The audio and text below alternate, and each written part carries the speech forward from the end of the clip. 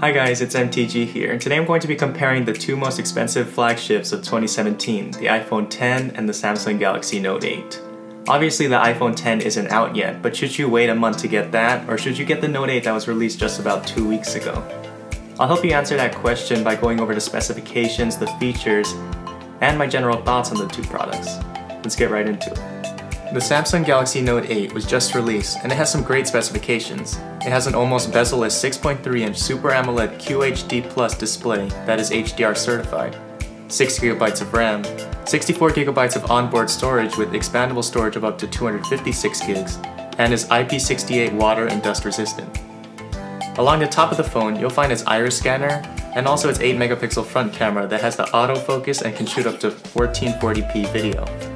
On the back of the phone, you'll find the dual 12-megapixel camera system that gets you depth effects and a 2x optical zoom, while also being able to shoot 4K video at 30 frames per second and 720p video at 240 frames per second.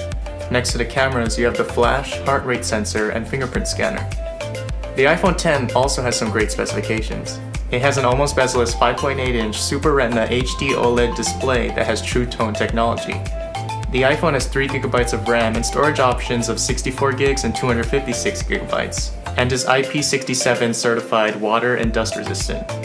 Along the top of the phone, you'll find its sensors required for Face ID and its 7-megapixel true depth camera that can shoot 1080p video. On the back of the phone, you'll find the dual 12-megapixel cameras that also give you depth effects and 2x optical zoom functionality. And these cameras will be able to shoot 4K at up to 60 frames per second and 1080p at up to 240 frames per second. Both phones have great specifications with certain things standing out on each.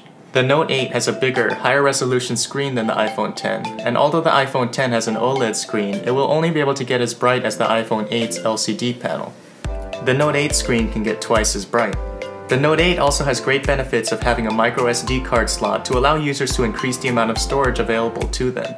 It should also be noted that although the Note 8 has double the RAM as the iPhone X, the iPhone should run faster than the Note 8 because of how well Apple optimizes all of their applications and internal processes in their phones. Also, the iPhone X has Apple's new A11 Bionic chip, which is proving to be the fastest chip on any smartphone to date. The cameras may also edge out on the iPhone X simply because of the incredibly high frame rates available for both 4K and 1080p video recording. The iPhone X will have Face ID, which uses a digital mapping of your face to unlock your phone. The new True Depth camera in the front will also allow you to take portrait mode pictures using the front-facing camera, and will enable Animojis, or Apple's new face tracking emojis that you can send to your friends. The Note 8 also has facial recognition, but I would not recommend that you turn this feature on because of how insecure it is. But Samsung gives you more secure alternatives in the iris scanner and a fingerprint scanner, which the iPhone X does not have.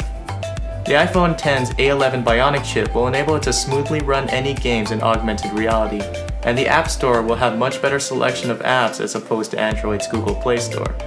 On the other hand, the Note 8 works with Samsung's newest Gear VR headset, which will utilize the phone's high-resolution display in VR. And the Note 8 should be able to run through any game or app because the Snapdragon 835 along with 6GB of RAM will do the trick in just about any scenario. The Note 8 has one obvious differentiating feature in that it houses an S Pen in the bottom right corner. It adds another level of interaction to your phone that you won't appreciate until you actually try it. Along with writing notes, you'll be able to highlight words, translate text, click small menu buttons, and even use the screen when it's wet. The iPhone X does not have any one differentiating feature. Almost every new phone has been nearly bezel-less, water resistant, and has dual cameras. But Apple has done a terrific job in making a phone that is easy to use, really fast, and now has a design that is new and unique to it. This leads me into my general thoughts. I think the iPhone X is a great phone. I think Apple has done a terrific job in actually trying to innovate this time because they haven't done that in recent years. I just have a problem with the iPhone X being released alongside two slightly upgraded versions of last year's phone, while trapping users to have to decide between the old design at $699 and $799 and the new design at almost $1,000. If the lineup of this year's Apple phones was an iPhone X, iPhone X Plus, and maybe an iPhone 8 for cheaper, I would probably be saying that this is the phone to buy this year. Yes, the Note 8 retails for just $60 less than the iPhone 10, but Samsung does include a big, bright, almost bezel-less Super AMOLED display along with a differentiating feature in the S Pen.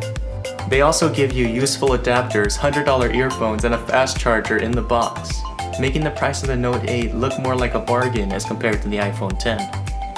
And if Samsung consumers decide not to spend the extra money and go with the S8 or S8 Plus, then they still will get a big, bright, almost bezel-less Super AMOLED display and not just revamped versions of last year's phone. My disagreeing with Apple's strategy aside, the iPhone 10 will be inarguably one of the best phones of 2017. If you're already engulfed in the Apple ecosystem, utilize iCloud a lot, and appreciate the simplicity of iOS 11, I'd say, despite the hefty price tag, you won't be disappointed with the iPhone 10 when it comes out.